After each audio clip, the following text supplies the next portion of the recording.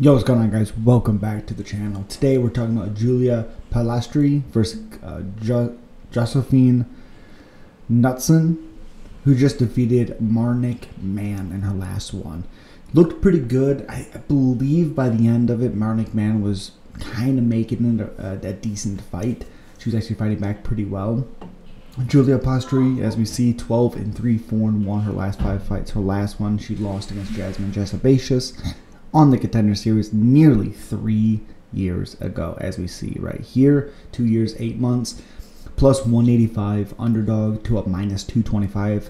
Knutsson, I do not think is a 2-1 favorite. I think that's crazy. 26 years old to 28, 5'2 to 5'3, 3.5-inch reach advantage for Polastri.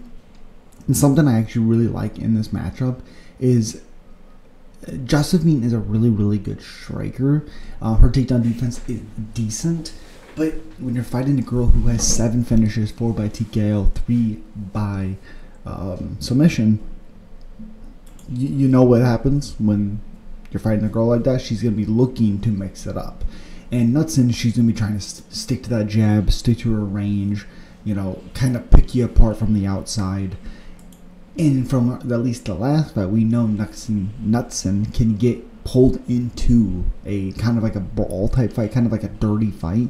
And in those exchanges, I like Psycho Julia Polastri to get the fight to where she wants it, and that's probably by submission. Get the fight down to the ground. I wouldn't necessarily say, you know, she's fought some decent competition, not great, but decent. She lost by decision, like I said, against Jasmine 3 years ago, almost 3 years ago at this point.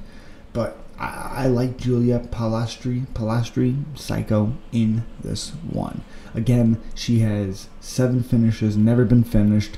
Knutsson has 1 finish, 1 TKO win. The rest is decisions. As always, subscribe, like, comment, and let me know you're picking. Peace.